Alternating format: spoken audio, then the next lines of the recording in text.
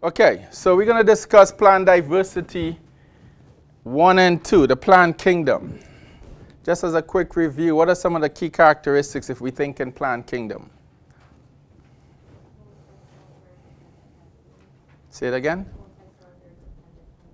Right.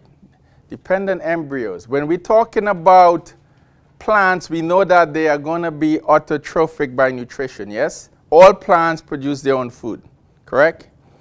And so the earlier plants, though, structurally were different from the more advanced plants. So as we look at the plant kingdom, we want to organize them from the earlier plants to the more advanced plants. So we have the seedless, nonvascular is going to be the first category. Seedless nonvascular plants. And we'll talk about the 3 phylum, 3 division that belongs to this group. Second,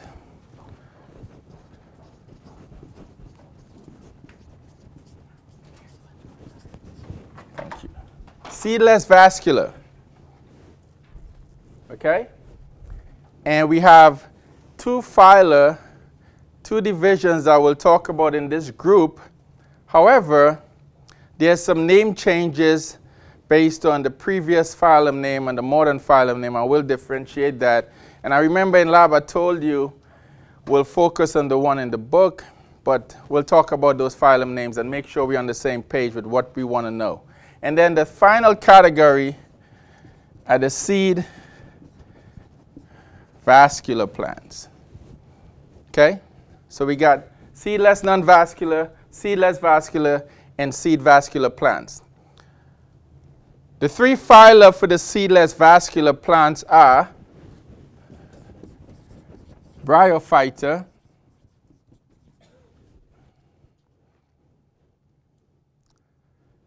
Hepatophyta,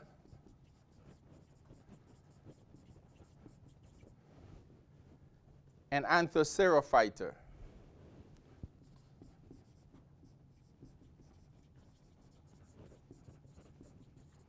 Okay? Which one of these 3 is used as the representative of the phyla? Bryophyta. Why? It's the largest. It's the most number of species in the Bryophyta, and therefore that's the representative of this particular group, the seedless nonvascular. So they're seedless and nonvascular. So in terms of means of reproduction, what are these plants using? If they're seedless, what are we using? Spores. So they reproduce by spores. That's a key point, okay?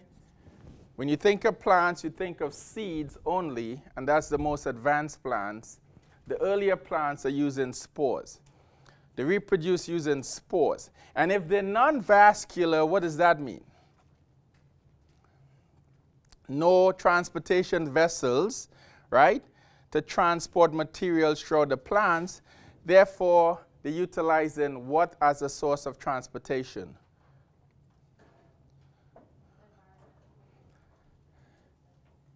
Well, they're not really on land yet because the fact that they're non-vascular, they're tied to water actually for means of transportation. So they live closely associated with the water. They are on land, but next to the water because they're still locked to the water in terms of transportation. Okay, so these are all terrestrial plants, but the earlier plants, the seedless nonvascular, are still linked to water, tied to water, because again, there are no vascular tissue to enable them to be completely dependent on living on land. Does that make sense? Okay. Now, the final thing we want to talk about is when they alternate generation. Each plant group has, as we know, an alternation of generation as a key component to the plant kingdom. And in terms of alternation of generation, we're talking about alternating between what generation and what generation?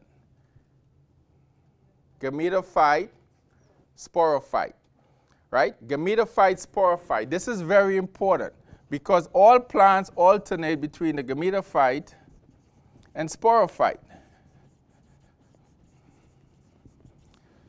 And so, if we're talking the mosses, the bryophytes, as the representative of the seedless, non-vascular plants, which generation is dominant? The gametophyte. And so we'll utilize that. We'll put that generation in green, emphasizing that in the first group, this is important, in the first group, the seedless, non-vascular plants, the dominant generation is the gametophyte. And the sporophyte is therefore dependent on the gametophyte, grows attached to the gametophyte, and produces spores that then recycles through the alternation from one generation to the next. So it goes, the sporophyte produces spores, falls to the ground, germinates, grows into the gametophyte, the gametes fuse together, creates the sporophyte, and the cycle alternates. Any questions on the seedless non-vascular? And so in the lab, we focus on the moss life cycle as the representative of this group, and the male reproductive structures are called the male structures in plants, antheridia, and the female structures are archegonia. So again, once we talk in plant kingdom and reproductive structures, the male structures are housed in the antheridia, the female structures, the archegonia, develops the sperm, develops the egg. We have fertilization that takes place, and the cycle continues from sporophyte to gametophyte. Gametophyte means gamete producing. Sporophyte means spore producing.